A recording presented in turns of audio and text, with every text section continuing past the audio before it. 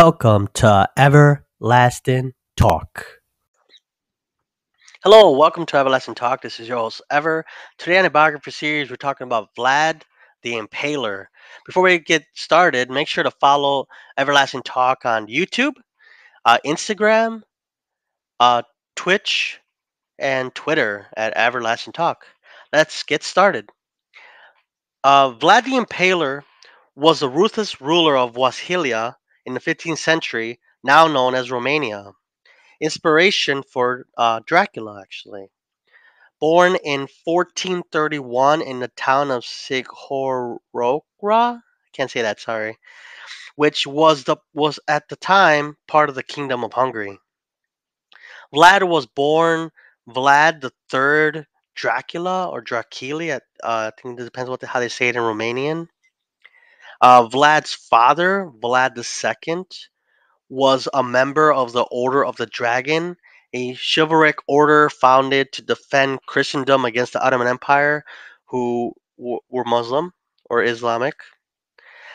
This would impact Vlad the Impaler's life later on. See himself actually be a defender of Christianity himself against the Ottomans. Vlad's childhood was dominated by political upheaval as he and his brother Radu were kidnapped and held hostage by the Ottomans for several years. We don't know how many, but I know it's definitely a lot. While in captivity, Vlad developed a strong hatred for the Ottomans, which influenced his later acts as king of Wasilia against the Ottomans. During his time of imprisonment or captivity, Vladislav II, a rival claimant to the Wasilia throne, killed Vlad's father in 1448. The following year, Vlad and his brother were released from captivity, and Vlad launched a series of raids against Vladislav in an attempt to recover the throne for his family and also get revenge. By 1456, Vlad the Impaler successfully took the crown, and his reign was marked by a brutal campaign against the Ottomans and rival Wasilian nobles who supported Vladislav.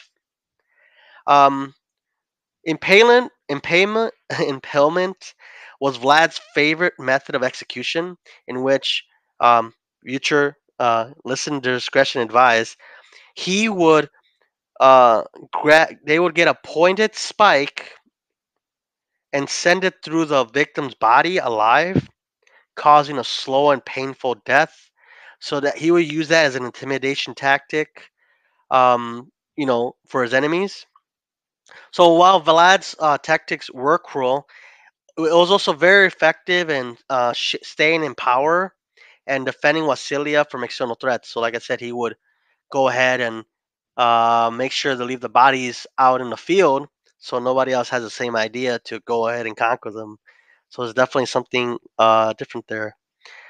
He is recognized in fortifying the country's defenses, establishing a central government, and encouraging trade and industry, which helped the country grow and became very successful. Um, but not all good things could last.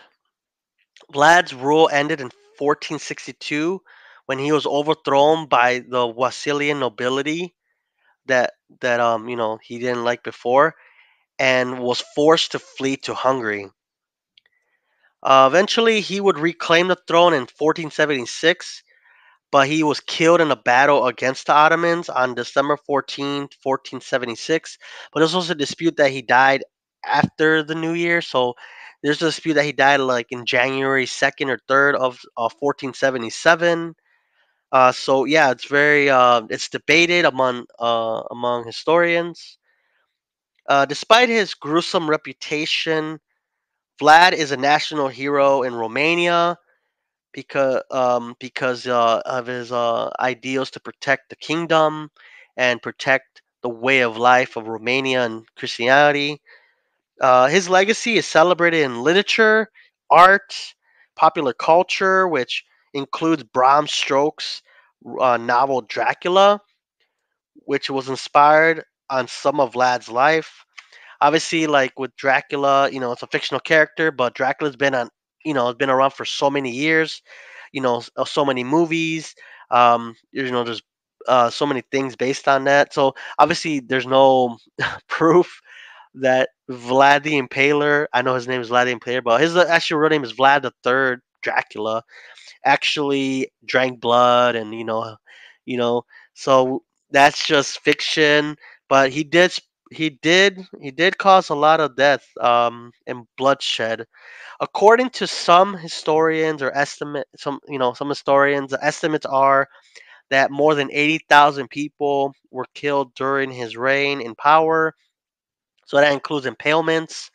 So that's a lot of people, especially actually the battles against the Ottoman Empire.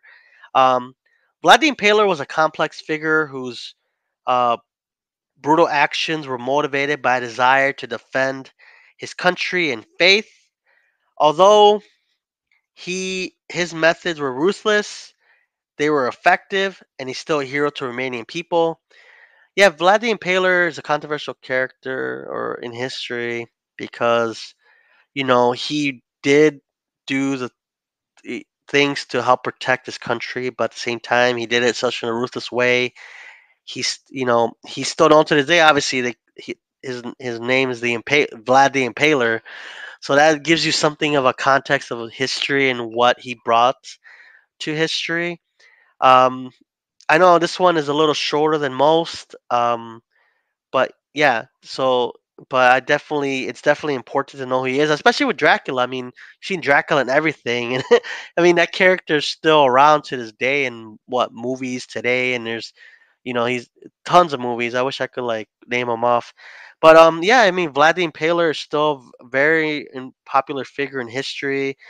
Um, his legacy, you should learn that obviously his legacy is Dracula, the character. His legacy is that he's still a national hero for many people in Romania because of what he brought, like I said, to the table. He effectively kept Romania together and kept it a country united. Unlike other forces out there, the Ottomans were right on their borders, so at any time they could have been invaded, and the way of life could have been changed. Um, yeah, it's surprising he went out in a battle, but he went out fighting. So yeah, his legacy is that no matter what if you have certain beliefs or certain um, attitudes, always protect if protect your country as when you can. Obviously, at this time, he it was his faith that kept him going and effective. Obviously, it's kind of weird that I mean estimates will be like 80,000 that he committed so much bloodshed, but he did it for his faith and to protect his people. And yeah, I mean, obviously everybody has their own opinions, but you could definitely look up more about him whenever you can. Obviously, like I said, I will do movie recommendations and book recommendations, but just get Bram Stoker's novel on Dracula, watch a Dracula movie, and be like, some of that life is part of. Obviously, nothing with a stake in the heart or nothing like that. But yeah, thank you guys so much for joining me here at Everlasting Talk. See you at the next one. The next one next time we're gonna do Ho Chi Minh, one of the most influential, controversial figures in modern history of Vietnam. But yeah, thank you guys so much. Check me out on social media and have a good one. Make sure to follow us and thank you. Bye.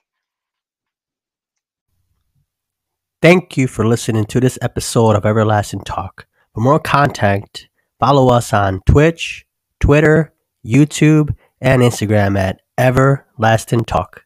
Thank you.